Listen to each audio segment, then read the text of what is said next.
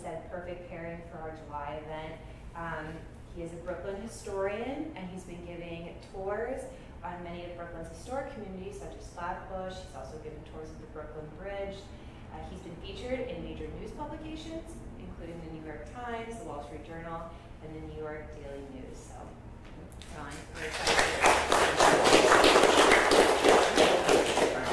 One correction. He said summer. Summer starts tomorrow evening. Okay, sorry. Oh, it feels like it's summer. That's my only correction. Good evening, everyone. A question I always get is, how did I get interested in this? How did you become a historian? I was a science teacher for 39 years. That's not how I became a historian. My wife and I, how many of you saw the movie Dirty Dancing? That's how my wife met, my wife and I. We were both working at the same hotel in the Catskills in 1965, and I fell in love with her blue eyes, and we got married in 69, we're married now 55 years. That's how we met. All right. Now, our first apartment was in Flatbush. She grew up in Brighton Beach, which is next to Coney Island, and I grew up a couple of miles just north of where she grew up in Brighton Beach, right in the middle of Brooklyn. And after our honeymoon, we said, let's walk around.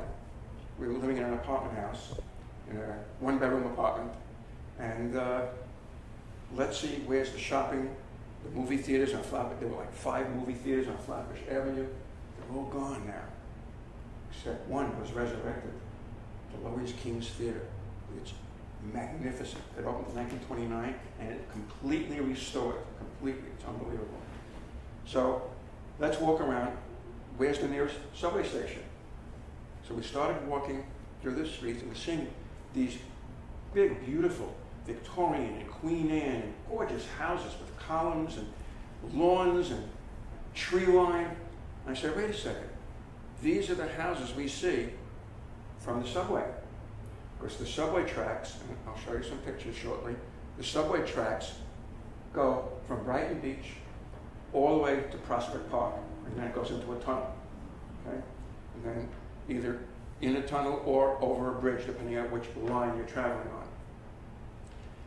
And from the train, when it goes through Flatbush, you look out the window and you see these big, magnificent homes. We didn't know where that was, and yet we were living in Brooklyn, but now we were living in that neighborhood.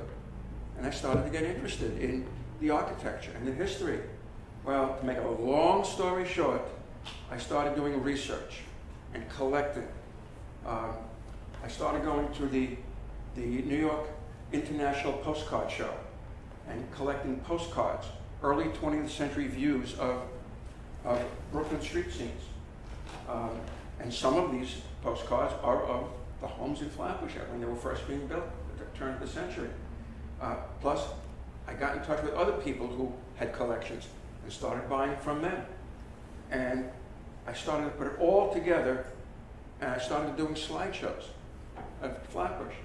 But my wife was from Brighton Beach, so I said, you know, let me do Brighton Beach. I started collecting Brighton Beach. You know, that's right next to Coney Island. So I started to do Coney Island. I said, the hell with it, let me do Brooklyn. So that's how it all started. There are 5 boroughs. Each borough president, by law, must appoint a county historian. I'm the one for Kings County. Every county in the state of New York must have a county historian. And our salary is that. It's an appointed position. But Marty Markowitz, the guy who appointed me in 2002, we've known each other since 1974. We both graduated the same year from Brooklyn College, but we didn't know each other because we were taking different programs. So we know each other now 50 years, all right? And he knew of my interest in the history and the collections and everything. He knew I did tours and I'd been on TV and all that. So he said, would you like to be the historian for Brooklyn? I said, well, don't tell John Manbeck, because I replaced John Manbeck as the historian, all right? And John Manbeck was the historian for 9 years. Now this is my 22nd year. After Marty Markowitz stopped being the borough president, Eric Adams, who's now the mayor of New York City, he was the borough president of Brooklyn. So he kept me on in the position, although I had absolutely no dealings with him whatsoever. And now the next borough president is Antonio Reynoso. He's younger than my oldest son. He didn't even know there was a position of historian. He knows it now. Okay? So that's how I got where I am today. And the job of the historian is to be available to the media in case they need information regarding the history of this or that block or this house or that building. Individual buildings I can't help them with. They have to contact the New York City Buildings Department, all right? But the history of neighborhoods, the names of the streets, there's a book called Brooklyn by Name, all right? You go to that. I have that book. And there's a book I have. I didn't bring the book with me, but I gave Mary Kay 2 pages from the book, page 100 and 101. It's a 160-page book. It's called Flatbush of Today. It was published in 1908. And these 2 pages are about Mr. T.B Ackerson. All right? He was one of the biggest developers and builders in what we now call Victorian Flatbush, because these homes were built at the end of the Victorian era. Queen Victoria died, I think, in 1902, 1903. And that's when this area of Brooklyn was being built up and developed. Why did the developers buy up the land over there? Because transportation was already in place. Why did Ackerson come out here? Because you had the Long Island Railroad here already. And people wanted to go elsewhere, hop on the Long Island Railroad, okay? Transportation was in place, and I'll show you the pictures. The Brooklyn Bridge opened in 1883. That started the influx of overcrowded lower Manhattan to easily get across into Brooklyn without having to take a ferry. You can get on take your horse and wagon, pack everything in the wagon with the kids and all the belongings, go across the Brooklyn Bridge, which had a toll, by the way. Each of the East River bridges, when they were built, the Brooklyn Bridge in 1883, the Williamsburg Bridge opened in 1903, and the Manhattan Bridge in 1909, they had tolls on them. The tolls were eliminated in 1911, okay? But they did have tolls, 3 cents, 2 cents, a nickel. That's what the tolls were back then. So the bridge allowed overcrowded lower Manhattan, the tenements, easy access to come into Brooklyn. Railroads already existed in 1883, okay? You had the Brooklyn, Flatbush, and Coney Island Railroad. And that's where Ackerson and the other Flatbush developers started to build their homes, right next to those tracks, okay? You had the Long Island Railroad, which went right next to Flatbush. So people can go out to Long Island or come back from Long Island back into Brooklyn, all right? So transportation was very important for developers to buy up the farmland of Brooklyn. Mr. Ackerson purchased, he got his start, he was working at the Knickerbocker Ice Company in the 1890s in Brooklyn. And saved up some money, and he went to his boss. And he said, what should I do with what I saved up? His boss said 2 words, real estate. So Ackerson got the idea, and his first venture into real estate, it took him 1.5 years to sell the house, and he made a $26 profit. Okay? All right? I don't know if you know Flatbush Avenue, near Ocean Avenue, all right? There was a house that he built there, and people said, it's too extravagant for this area. And that was in 1898, all right? 1.5 years to sell it, and he made a $26 profit. So he ventured even further. He started to buy up some of the farmland. First, he bought some land from a Mr.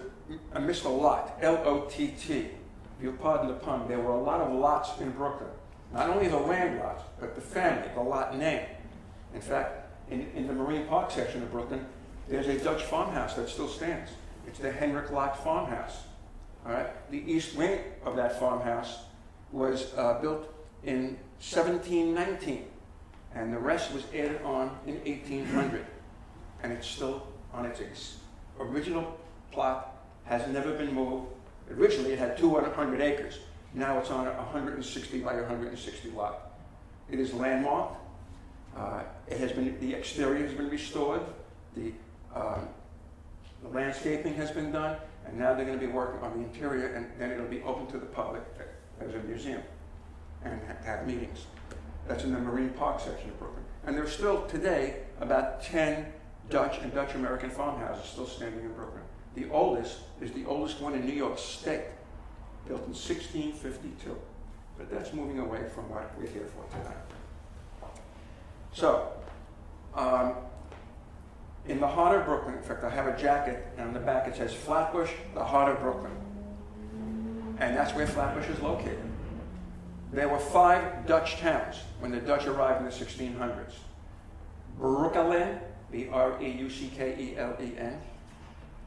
Vlakbos, these are the Dutch names of the towns. New Amersfoort, New Utrecht, Baswick. You're getting to see where some of these names come from now. But when the English took over in 1664, they started to change some of the Dutch names. So Vlakbos became Flatbush. Baswick became Bushwick. Okay? New Utrecht, there's still New Utrecht, named after the village of Utrecht in the Netherlands. And Breukelen eventually became Brooklyn, named after the village of Breukelen in the Netherlands. And incidentally, about 2.5 years ago, I assisted a Dutch historian named Bram Donkers. He's a historian and a documentary maker. And I took him around Dutch Brooklyn. He came back with his film crew in October of just before the pandemic. And I was able to get him into the Flatbush Dutch Reformed Church, which is the oldest church in Brooklyn. The original church on the site dates to 1654. And by the way, that's another reason that the developers started to develop, like Ackerson, right in Flatbush there. Because Ackerson's development is just a couple of blocks away from that church. It's on the corner of Flatbush Avenue and Church Avenue. Across the street is Erasmus High School, where Barbara Streisand went. And that's the second oldest secondary school in the United States. It opened in 1787. Okay? So, we were able to get into the church, into the graveyard. Many of the gravestones are engraved in Dutch. With the Dutch family names, they now have streets named after them in Flatbush. Ditmas, Cortelyou, all right? So, and oh yeah, and Lot. I mentioned the name Lot. There were a lot of Lot. Judge John Lot, Jeremiah Lot. And since today is Juneteenth, the last slave born in Flatbush was a gentleman named Uncle Sammy Anderson. He was born on Jeremiah Lott's farm on Flatbush Avenue and Cortelyou Road. He died in 1902, and he was about 92 years old when he died. He was born in 1810, all right? So he was the last. Slavery was abolished in New York State in 1827, long before the Civil War. So, transportation was important. The developers started to buy up the farmland. Now, let me show you a couple of pictures.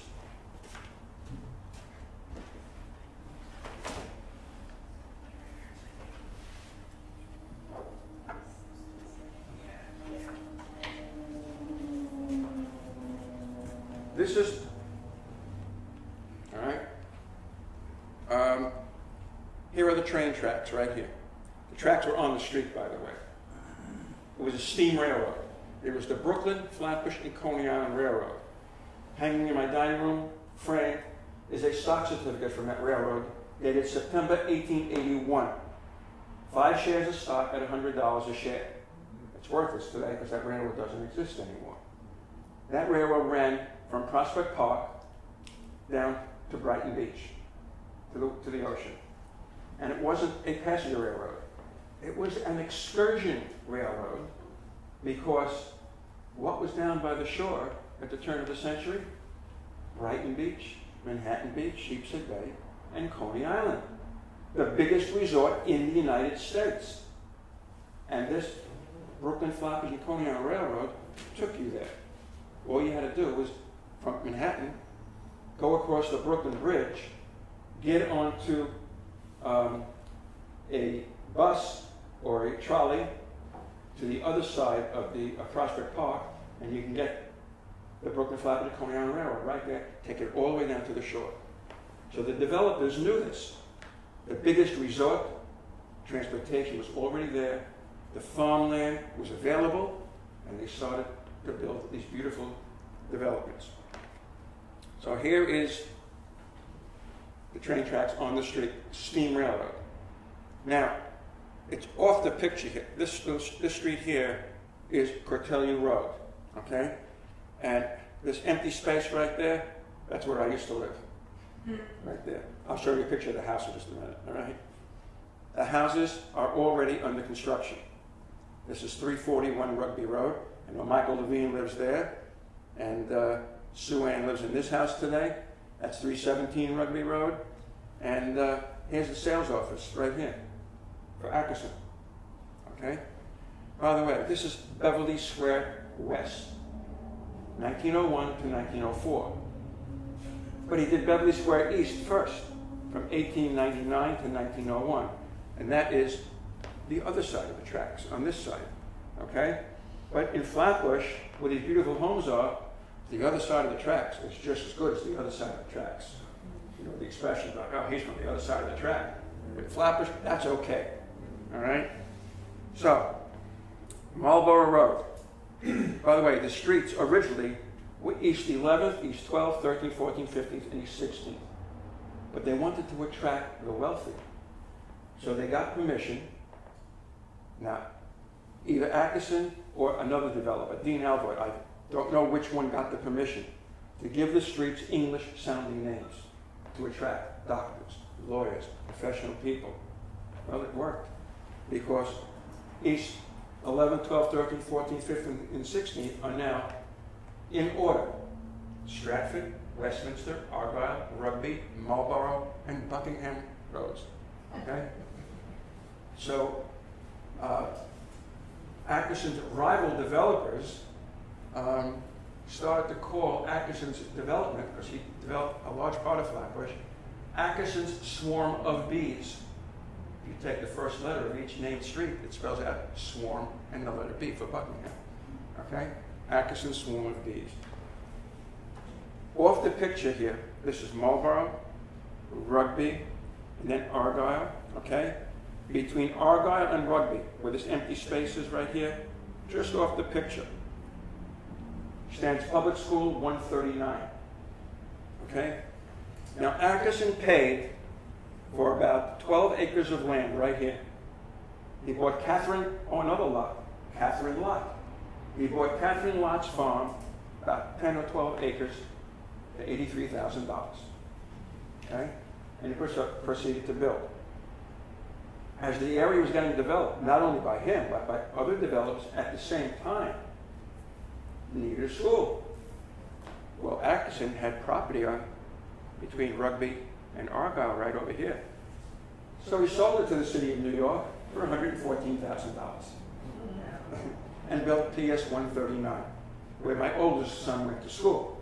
My wife was president of the Parents Association, because we lived right here at the time, you know, when we lived there. So all my wife had to do was walk 2 houses down, and there's the school, all right? So this is how Ackerson got started.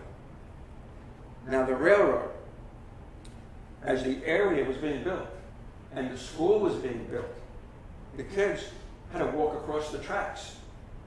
Now the tracks were not electric, it was a steam railroad. But eventually they became electric, but not the tracks, overhead wires, like the trolleys. But it was a train, not a trolley.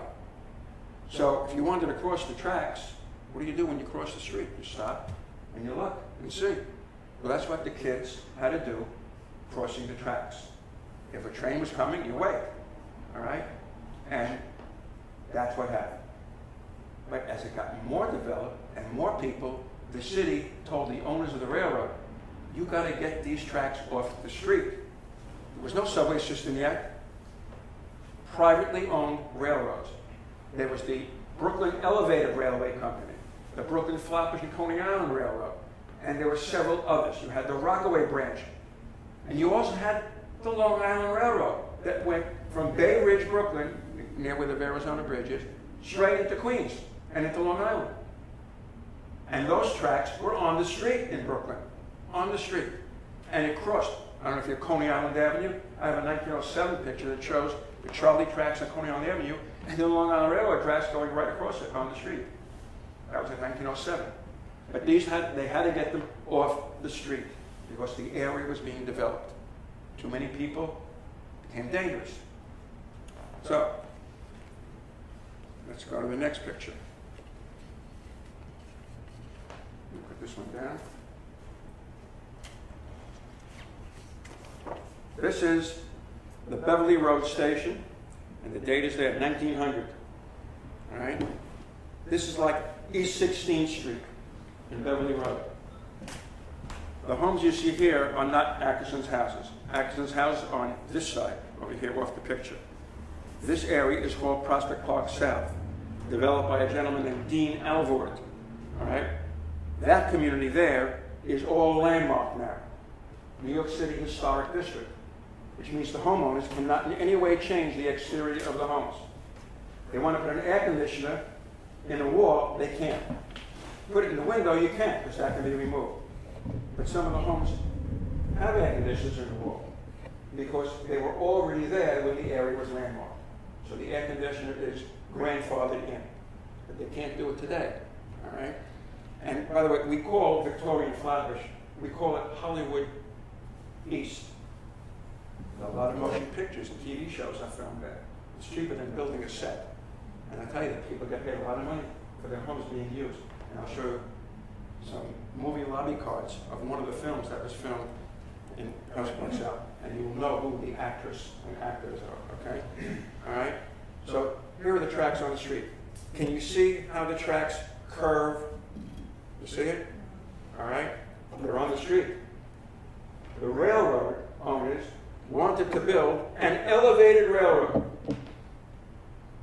And the people who were buying these homes, $7,000, $8,000, $10,000. Wait a second, we just spent $9,000 to buy this house, and now you want to put this monstrosity literally in our backyards? An elevated railroad in their backyard. Well, the only option was to put the tracks 16 feet down uncovered. You see the curve in the track here? This is 1900, and here it is in 1916. See the same curve? Okay? The tracks are now 16 feet down. Now it started with two tracks, 1, 2, one going north, one going south. But look at this picture is 1912, by the way, this one. There's 1, 2, 3, 4. Now you had express and local tracks by 1912. Because the area needed it. The population was exploding. Okay? So that was the transportation that attracted the people to buy the homes. Okay? Now, I mentioned Marlborough Road you saw in the picture. Marlborough Road in 1910. Plenty of parking. No cars yet. There were cars around. There were cars around. Very few. Very few. Like horses and buggies? Oh yes. Oh yes, there were. In fact, I'm going to show you something very interesting in the picture. There were horses and wagons. Okay? And if a horse and wagon pulled up in front of the house, I want you to notice where the trees are.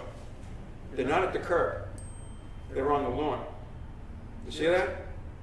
Most of the time in the city, trees are on the curb. Okay? Not on the lawns. Why did Ackerson do that? Well, if you're planting a seedling that's about this tall at the curb, and someone comes along with a horse and wagon, and the horse is parked right next to that ceiling, and it's eye level with the horse, she got it, right? They'll start nibbling on the branches and on the leaves. Two kinds of trees were planted: Norway maples and sycamore trees, or London plane trees. In Brooklyn, we call those itchy ball trees. You know those, the round seed packets? When we were kids, we would chase each other and drop the seed packet down the other car's back, and they'd go like that. All right? They were very soft seeds, but it made you twitch a little bit. So these are the sycamore trees. And you know what?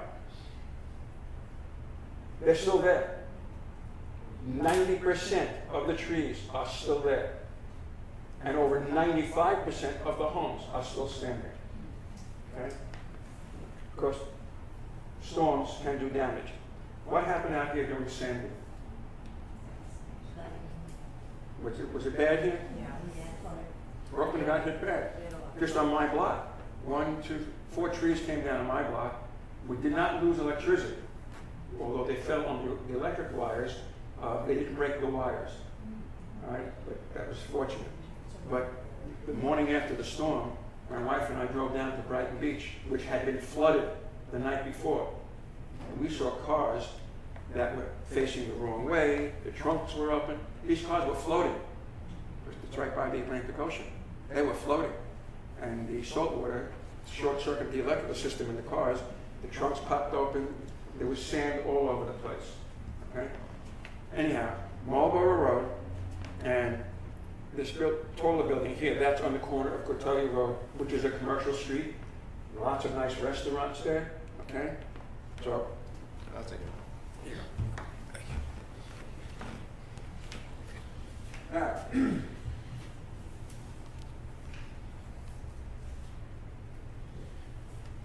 this is Beverly Square West. All right? This house was built in 1905. Could have been 05 because he left Beverly Square West in 1904. So this is 1902. 305 Rugby Road. I was living across the street. Okay? Not 1905. Right? This house was paid for by Mr. Guggenheim. Guggenheim Museum. It was a wedding present for his daughter Peggy. Okay? 1900. Now I got the date. 1901. The first year that he started to develop Beverly Square West. 1901, Guggenheim paid for his daughter Peggy as a wedding present. 11 years later, in 1912, he went down with the Titanic. You remember that on the walking tour? He came on my walking tour how many years ago? It was 20 years ago? 10 years ago. 10 years ago. All right? And by the way, this tree, you see it right there? It's still there today. Just a little bit bigger. That's a Norway maple. All right? Oh, by the way, the house behind it this is Rugby Road. The house behind it, that's the rear of the house under construction on Marlborough Road. That's 316 Marlborough Road. There's one of the workers up on scaffolding right there. All right? That house sold for $9,975. Okay? Big house. Now, I lived across the street from 1978 to 1986, and this is the house that my wife and I lived in. Now, this was built as a 15-room, one-family home in 1901. Okay? This tree is still there. This tree is on our neighbor's lawn. The house next door is not built there yet. Okay? All right? Rita and George Landberg lived there. And by the way, their son, Danny Landberg, was the football coach for the Erasmus football team. And during Hurricane Sandy, he and his wife, with their baby, were evacuated from their house in Rockaway on a rowboat. And Danny jumped out of the rowboat, couldn't run, the water was waist deep, back to the house, and got his playbook for the football team. They won the city championship. And he's won it 5 times already. And he's going to, I'm sure colleges are going to be looking for this guy, okay? So this was built as a one-family, 15-room home. You know the music, Dancing in the Dark, that's entertainment, okay? The man that lived in this house in the 1920s, his last name was Schwartz. He was the grandfather of composer Arthur Schwartz, who wrote Dancing in the Dark and That's Entertainment. And he was also the grandfather of Jonathan Schwartz, who I don't think he's on the radio anymore, but Jonathan Schwartz was a big Frank Sinatra fan. He played a lot of Frank Sinatra music. So in 1938, the owners of the house, the new owners, converted it into a two-family house. So my wife and I rented from 1978 to 1986 the downstairs apartment. The upstairs was a 9-room duplex. So we had 3 bedrooms, a living room, a dining room, an eating kitchen, the whole backyard to ourselves, grew vegetables, all right, and our own washer and dryer in the basement. And when we moved in there in 1978, we were paying $350 rent. By 1986, we were paying $650, but it was going to go up to $900, which was the going rate. So we decided we have to buy a house. So we didn't have enough money. Of course, these houses, the real estate was going up. Okay? So my parents, my brother, and our money, we moved 15 minutes south from Flatbush to Flatlands. Okay? And we're in the house now since 1986. Mortgage is all paid. Okay? Now, I told you before that Mr. Ackerson sold from Argyle to Rugby. He sold the land to the city to build PS 139. This picture is 1905. The school opened in September 14th, 1903. The principal was a Mr. Sprague, who had a huge handlebar mustache. That book I told you, I have a book, Flatbush of Today, published in 1908, full of the developers, the builders, the women of Flatbush, the churches, the schools, everything, and stories. And there's a picture of the principal, Mr. Sprague, with this huge handlebar mustache. And notice the dress for the day, the long coats. This little boy wearing Indian feathers on his head here. And this is Argyle Road. Again, notice plenty of parking, 1905. Okay? And let's see what we did. Do I have another one? Yes. This is Cortelyou Road, actually pronounced Cortelyou, those of you who know Brooklyn, named after Jacques Cortelyou, who came in the 1600s, okay? And here are the trolley tracks. By the way, this is a postcard. It's a black and white photograph. And if you ever see the old postcards that have color in them, there was no color film back then. This is 1910, no color film. An artist hand colors the black and white photos, and they run off hundreds of postcards. But what the artist does sometimes is they add things or they leave things out. There's the trolley car, but where are the wires? All right? Not bad. Okay? So this, and this is a commercial street. The school I just showed you is right here on this corner. This is Rugby Road. You go down here, okay? And the third house is where we live. And we're back here. Okay, next. Now, Mr. Ackerson,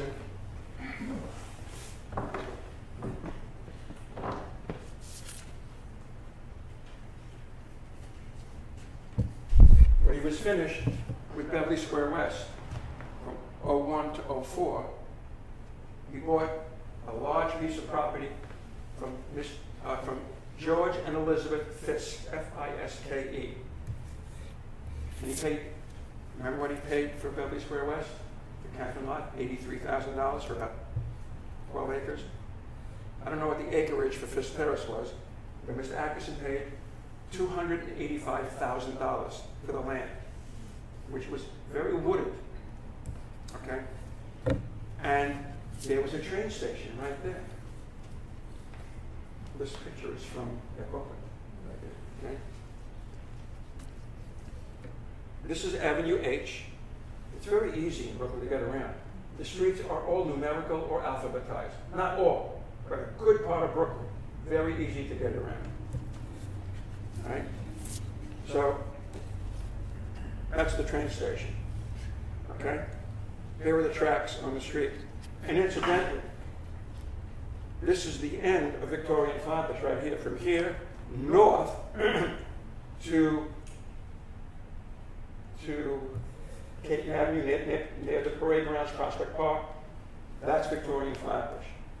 So when the railroad had to put the tracks down, the people buying these expensive homes for $9,000 to $10,000 in Prospect Park South, Bellevue Square West, Dittmas Park. Have you heard of Dittmas Park? Anybody? That's also a landmark. In fact, Tom Hanks did a movie there just a couple of years ago. I'll tell you which movie in just a minute. All right. They, at the end of Victoria and Flatbush, they said, you know, they put the tracks down. But once you got to the end, from that point all the way to Brighton Beach, it's all elevated. Because the people down there didn't have the kind of housing that the developers and builders were doing in Flatbush. So they didn't have the know-how to really protest, and you can't put that in our backyard, and they did. All right? So a horse and a wagon, that's the original train station. All right? It's called the Fisk Terrace Station. Today it's known as the Avenue H Station. Oh, by the way, if you were to walk Avenue H about 10 or 12 blocks that way, due east, you come to the campus of Brooklyn College, my alma mater. Okay? Now the next picture is going to show you what happened when Mr. Ackerson bought the property. Okay? First I'm going to show you this picture.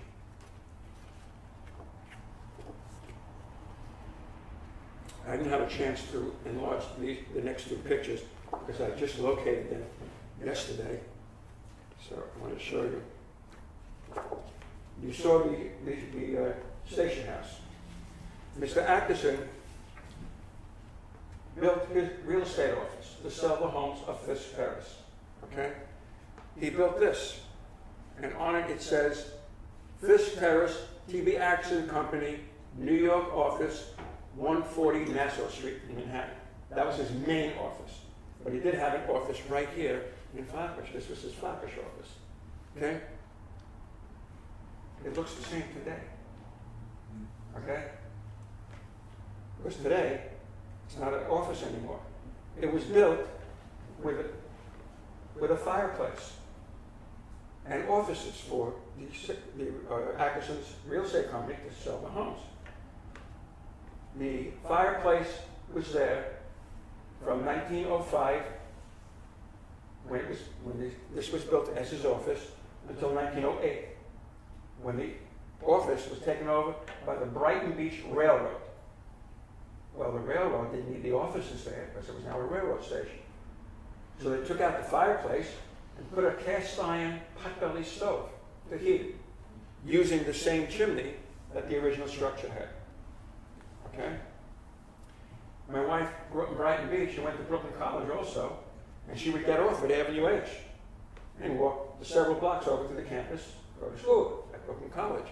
And she remembers the cast iron potbelly stove because it was there from 1908 until 1970, and then it was removed. In 2003, I got a call from Community Board 14, which happens to be adjacent to the station house. Oh, by the way, this is the sales office. This is 1906, this picture, by the way. This picture is 1908. The Ackerson sign is gone. He left Brooklyn, came here, Brightwaters, okay? And now, this became the station, all right? In 2003, the MTA wanted to tear it down and build a modern structure. Of course, they said, we don't repair wooden station houses because they're fire hazards. Well, Community Board 14 called me up, and their office is right next door here on East 14th Street, right here. I said, Ron, you gotta come. MTA wants to tear down the station, bring your stuff with you. I had the blueprints from 1905, when it was an office, okay? And I had these pictures to show what the MTA had, their architect, with a big billboard showing what the new station would look like, right? Well, the office was overflowing out into the street. The meeting was there, the Post, the News, the Times. My quote in the New York Times the next day. And by the way, the MTA wanted to raise fares because they were pleading poverty. And yet they wanted to spend so much money to tear it down and build a new station house. So I said, you know what? After I showed them all the evidence, all right, that you claim it's a fire hazard. I said, the fireplace was taken out in 1908. Potbelly stove was taken out in 1970. And in 97 years, that's in 2003, 97 years, there's never been a fire. So the incendiary devices that caused the fire are gone. Now you still want to tear it down?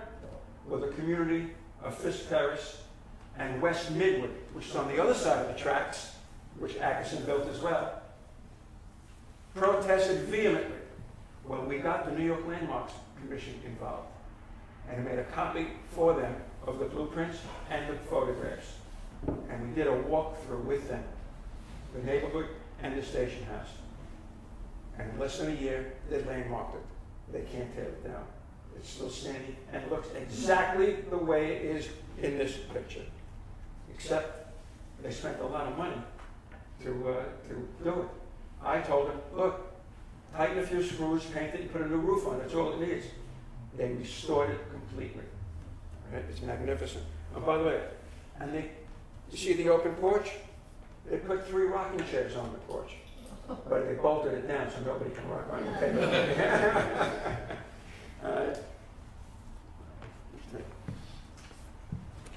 This is a 1910 postcard. Okay? Avenue H Station, Brighton Beach Railroad, Fisk Terrace, Flatbush, New York. Okay? And there it is. And it looks exactly like this today. This is 1910. Okay? Now, you have that booklet? Yep. The next couple of pictures are from this booklet that Mr. Ackerson printed May 1st, 1907.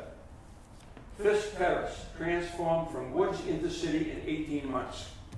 T.B. Ackerson Company. 50 pages with stories, photographs. Here's one of the photographs. And I'll explain what this is. All right? And it's really an interesting read. There was a real estate agent living in Prospect Park South, the next community from Beverly Square West where I live. Her name was Mary K. Gallagher. She passed away 3 years ago, at age 102.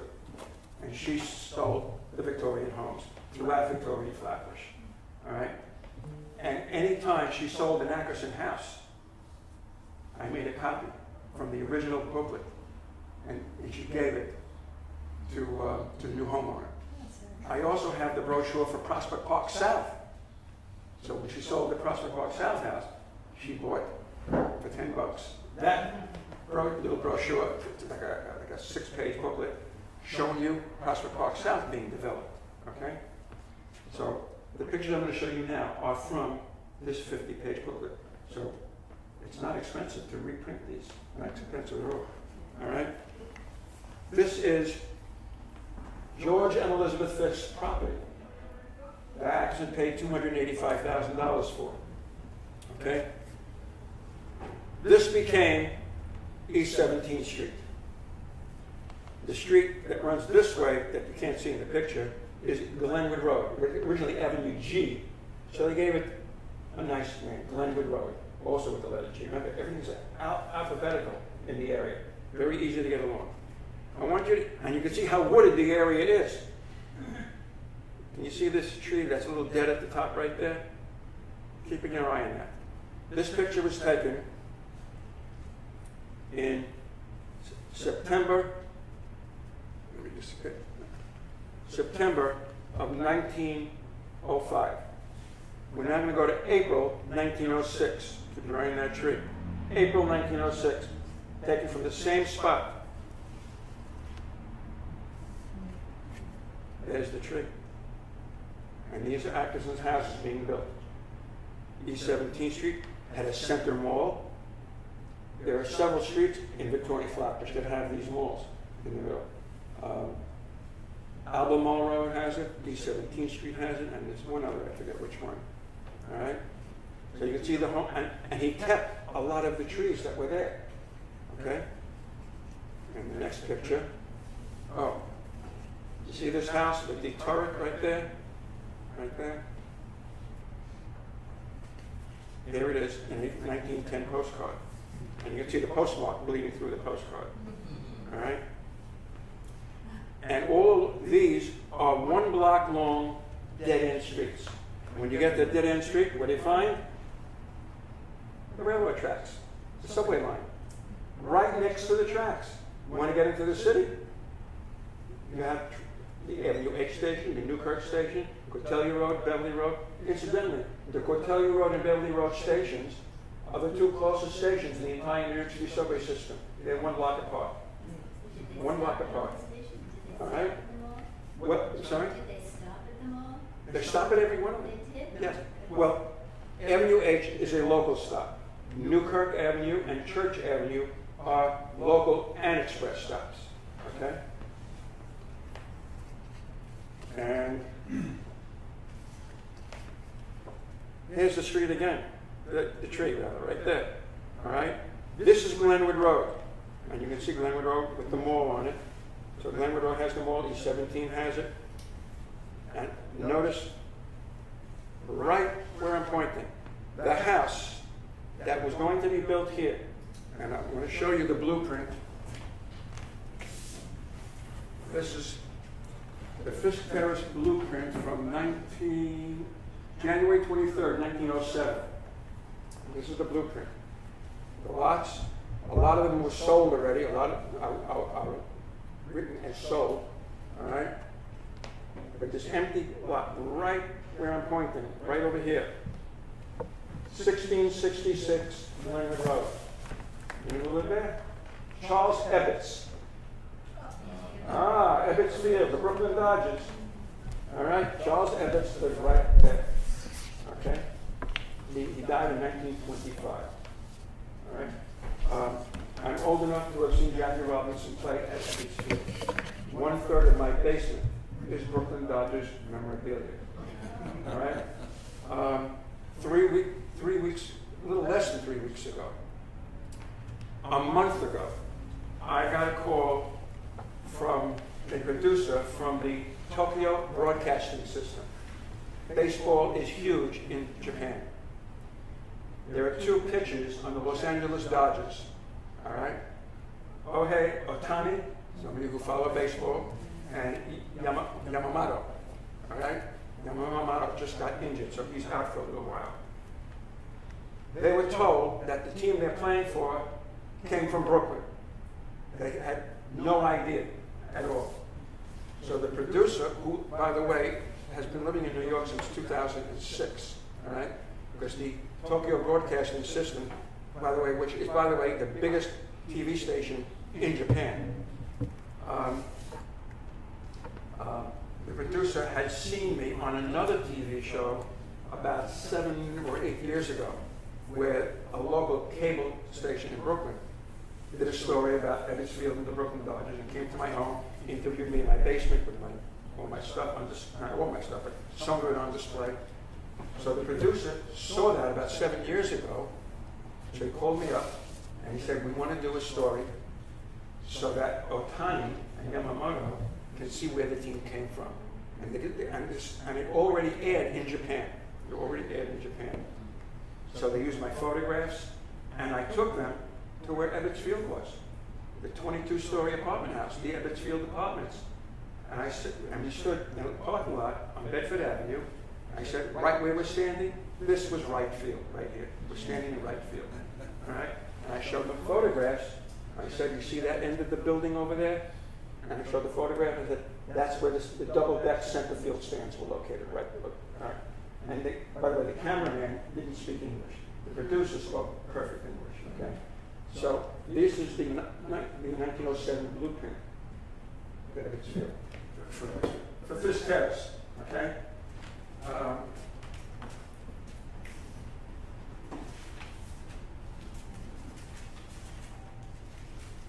This is the original deed to Fisk Terrace. There were several different deeds. This is one of them. I didn't bring all of them. It says, the Fisk Terrace Company to T.B Ackerson Construction Company, deed dated June 8th, 1905. So from 1905 to 1908, he was developing Fisk Terrace. And most of his homes were on East 17th and East 18th, okay? And then he sold other lots to other builders who filled in other lots, because then he started to think he's moving out here, the Brightwaters, all right?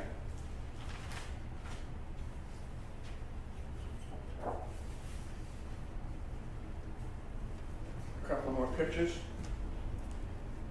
This is another view of East 17th Street with the mall in the middle.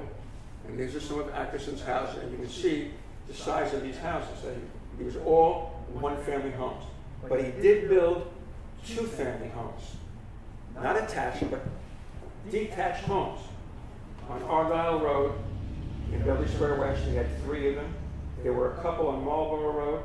And in West Midwood, on Westminster Road, he sold, in 1 year, 42 homes.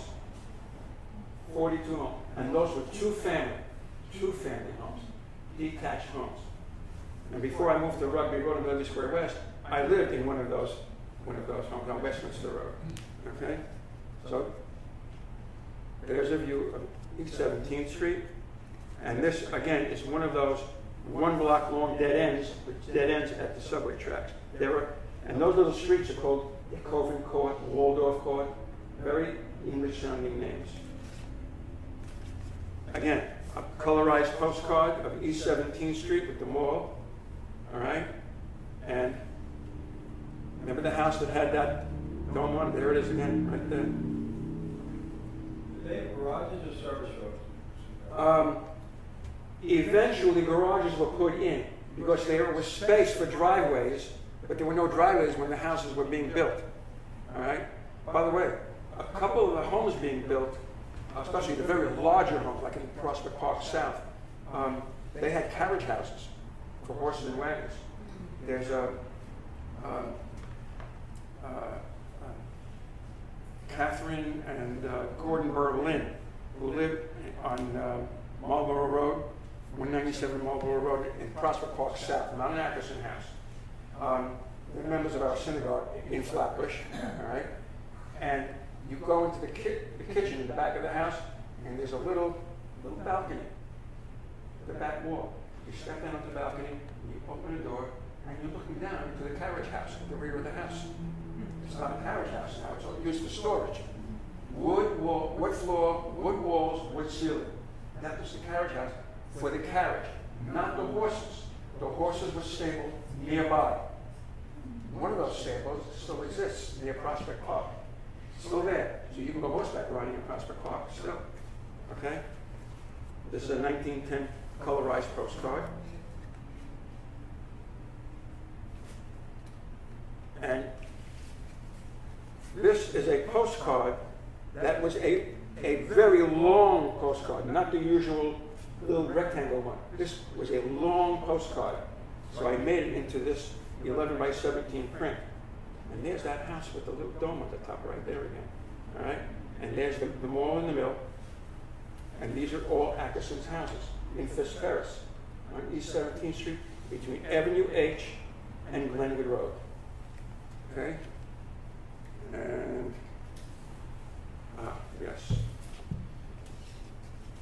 This is East 18th Street. East 18th Street, Fifth Terrace. This is, I think that's in the booklet.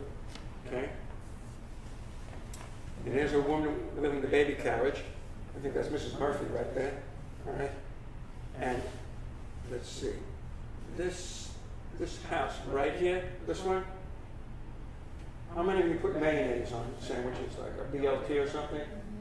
This is where the Hellman family lived. Right there. So you had the Hellman family. You had Charles Ebbets. And if you go into Ditmas Park, which is another of those landmark communities a few blocks away, you wouldn't know this if you're not from Brooklyn. Have you ever heard of Ebinger Bakeries? Someone's nodding. The Ebinger family lived on East 19th Street. And their blackout cake was to die for. Unbelievable. And they had, their main bakery was on Bedford Avenue, right next to Erasmus High School on Bedford Avenue. And the main bakery, that building is still there. Ebinger doesn't exist anymore. But the top, it's still engraved, Ebinger, all right? And their family is still in Brooklyn. They're buried in Greenwood Cemetery in Brooklyn, okay? So is Charles Ebbets. He's in there also. So is Leonard Bernstein, all right? The cemetery opened in 1838, and they're very famous and the infamous, like, what's his name, Tammany Hall? What was that? Who was the guy who cheated everybody? He's buried in Greenwood too. All right. So this is East 18th Street, and these are again Ackerson's houses. Now, so this gives you an idea of what Victorian Flatbush is all about. Here's another postcard view. This is East 18th Street. East 18th Street, Glenwood Road, and there are 1, 2, 3, 4 children standing next to the tree. This is 1910. Okay? Now I told you that Victorian Flatbush has been host Hollywood East. How many ever saw the movie Sophie's Choice? That was filmed at 101 Rugby Road. Okay? And here, these are movie lobby cards. There's Meryl Streep, Kevin Kline, and Peter McNichol. This is 101 Rugby. I was living in 312 Rugby. So when I got out of school at 3 o'clock, I rushed home, went out over there, stood behind the ropes, and watched the filming. Okay? This was filmed in 1982. Okay?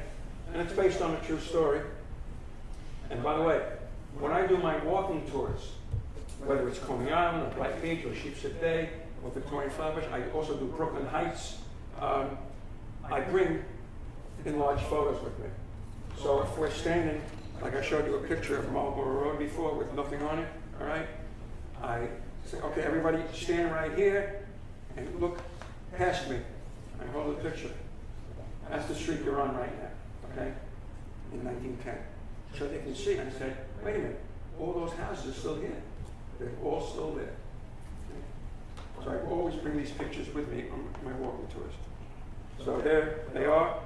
And one of the scenes in the movie is Kevin Kline sitting at the curb. And if you remember the movie, Sophie, during World War II, the Nazis got her. She had 2 children, and they forced her to work for them, doing whatever. And they said, pick which child you want to keep. I think she chose her son, I believe it was. And it's a true story. When the war ended, she came to Brooklyn. And she stayed in a rooming house called the Pink Palace, which happened to be 2 blocks away from the house used by Universal Studios. The Flatbush Development Corporation, which was formed in 1975 to save the community, because there was a lot of crime in the 70s, banks were redlining, weren't getting mortgages, but people who had bought houses there $40,000 in the 70s. They said, we just made this big investment. So some of these new homeowners formed the Flatbush Development Corporation. And one of them was a lawyer, one of them was a judge who bought the houses. And some of these people are still around. They're still around. That organization saved Flatbush. Okay? So the Flatbush Development Corporation took the staff from Universal Studios around the neighborhood. Now the original Pink Palace, a block, 2 blocks away on Caton Avenue, that's not there anymore. So they chose this house here at 101 Rugby Road. And of course they had to paint it hot pink for the movie, all right? Because the rooming house that Sophie stayed in the 1940s after the war was painted pink. None of the scenes in the movie were done inside. Because I've been inside. And believe me, the inside of that house is not like a rooming house. It has 32 stained glass windows. It has, the chimney is just barely visible right there. And when you walk in the entrance and walk about 10 steps, turn, and there's a stairway. And when you get to the 5 steps up, you're on a landing. And there's stained glass windows there, but it's all like very light oak wood. And it almost looks like if there was a steering wheel for a sailing ship. That's what it looks like. And the people that were living here at the time when this was filmed, Philip and, I forgot her first name, Philip and her husband, and his wife, Philip Toyer, T-O-I-A. He was a deputy mayor under Mayor Koch, when Mayor Koch was mayor of New York. They got paid $15,000 for the use of the house for 10 days of filming, plus $1,000 a day for the 10 days. So they got $25,000 for the use of the house. And a little extra thrown in, because the people on the block didn't want to look at a pink house all the time. But the color that they had painted had to be okay by the Landmarks Commission, because the area was landmarked in 1978, and the movie was made in 1982. Okay? So I bring these with me. In Dittmas Park, several blocks south, which is all landmarked, developed by a guy named Louis Pounds. Louis Pound lived in Beverly Square East in an Ackerson house, all right? 317 East 17th Street. And when it was found out that the privately run railroad was going to build an elevated railroad, Louis Pounds and the people that were buying these homes in Dittmas Park and Beverly Square West and Prospect Park South, they all got together and they protested vehemently. And of course the railroad said, well, the only option is to put the tracks 16 feet down, uncovered. And it's been that way ever since. In fact, the guy, the engineer working on the northern end of that project, his name was Charles Crawford. And there's a picture of him in that 1908 book I have. And by the way, the railroad wanted to get rid of the Beverly Road station because it was only 1 block away from the Cortellia Road station. And they said, wait a minute, we don't want to walk all the way over to Church Avenue, an extra 2 blocks, or all the way to Cortellia Road. So they said, okay, we'll keep the station. They were so pleased with Mr. Crawford that when the project was completed in 1908, the Prospect Park South Association threw him a banquet in the ballroom in the house on the 3rd floor of a house at 1305 Albemarle Road. All right? The house had 22 rooms and a ballroom on the 3rd floor. All right? And another movie was filmed there. Reversal of Fortune with Glenn Close and Jeremy Irons was filmed in that house. Okay? And about just before the pandemic, I think about 6 years ago, maybe. How many of you saw the movie Bridge of Spies? Okay, with Tom Hanks. True story. True story. So in the movie, Tom Hanks plays a Brooklyn lawyer for a law firm, a New York law firm. And remember the U-2 pilot that was shot down, all right? And the Russians had him. Well, they wanted to make a spy switch in Berlin, all right, before the wall was torn down in Berlin, okay? So be the go-between, to do the negotiating with Russia and with the United States. Well, Tom Hanks, or the lawyer in the movie, he couldn't tell his wife. So he said, listen, I'm going on a fishing trip with the guys. I'll be away for about a week, and we're going to London, all right, to England, on a special for the guys. And of course, he couldn't tell her exactly what's going on. So he said, well, when you're there, you got to buy in one of the groceries, you got to get me this one particular thing. You got to buy it in London. My wife and I were in bed one night watching the movie on TV, all right? And I didn't know that which house was used in the movie. I knew that they filmed the movie, but I didn't know. So we're watching the movie, and at the end of the movie, he comes home. He's walking down East 17th Street, 484 East 17th Street. And as he turns, the camera shows the front of the house and the house next to it. And I jumped out of bed. I said, fellas, that's Lena Cole's old house. That's part of my walking tour. That's part of my walking tour. I go right past it all the time. All right? So, and Tom Hanks, by the way, because we have friends that live on the block there, and he said Tom Hanks was a wonderful person. He took pictures with everybody, gave autographs, and they were filming there for several days. And of course, he gets into the house, and as he's walking into the house, kids are watching TV, and they say, Mom, come on, you got to come take a look. And they're talking about the switch, which is on a bridge in Berlin in the winter. And the two spies, the American spy and the Russian spy, they walk past each other on the Bridge of Spies. It's a movie. It's a great movie if you haven't seen it. All right? Well, that's a little bit of Victorian Flatbush. There's a lot more to Victorian Flatbush. There are more movies and TV shows. Blue Bloods has filmed a lot over there.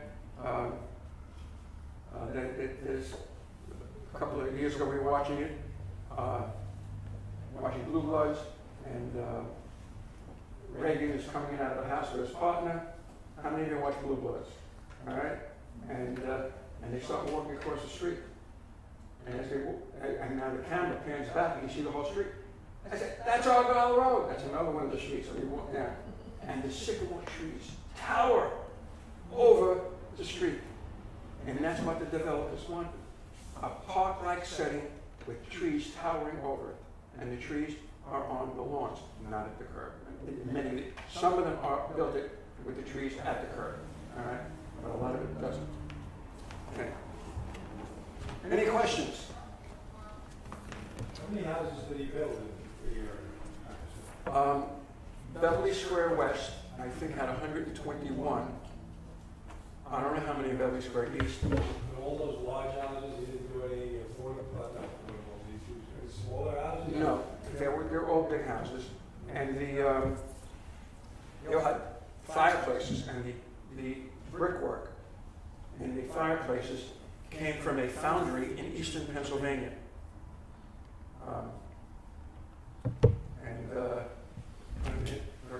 Oh yes, if you go down, when he bought Catherine Lott's farm, the farm was about 10 or 12 acres from Cortelia Road, 600 feet north towards Beverly Road.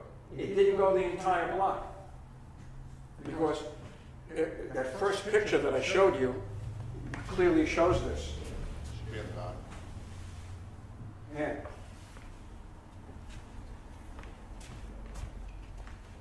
If you look at the very, up to this point right here, it's all built up. Those homes were built from the 1890s to 1901. So this is Catherine Lott's farm, right here, about 10 or 12 acres. The houses 600 feet north of that point to Beverly Road were built by different individual builders. Okay? So those predate Ackerson's by a couple of years. All right? So Beverly Square West is 1901 to 1904, Fisk Terrace 1905 to 1908, and West Midwood, he only did he bought the land from the Germania Real Estate Company, called Germania because the president of the company was German. His name was Henry Meyer. And if you go over to Brooklyn College, right off Flatbush Avenue, there's a little street that cuts in. It's called Hillel Place. Originally, it was Germania Place. And that's where Mr. Meyer had his sales office. And I have a photograph hanging in my living room, blown up this big. And the photograph was taken in 1895 when Mr. Meyer started to develop the South Midwood part of Victoria and Flatbush. And his sales office is in the picture. If you know Brooklyn, how many of you know the junction where Flatbush Avenue and Nostrand Avenue cross? Anyone know that? It's right near Brooklyn College, okay? That's the scene I have hanging in my living room. The photograph was taken in 1895. Flatbush Avenue is unpaved. There's a trolley car. Nostrand Avenue trolley is cutting diagonally across. And that little street at the very left of the photograph in the picture in 1895 is Germania Place. But Hillel Place, it was changed to by Brooklyn College. It was there's a Jewish organization called Hillel, and their building by the campus is right on that street. So it was changed many, many years ago. The college campus was built there in 1937. All right? And the original college campus was in downtown Brooklyn in 1930.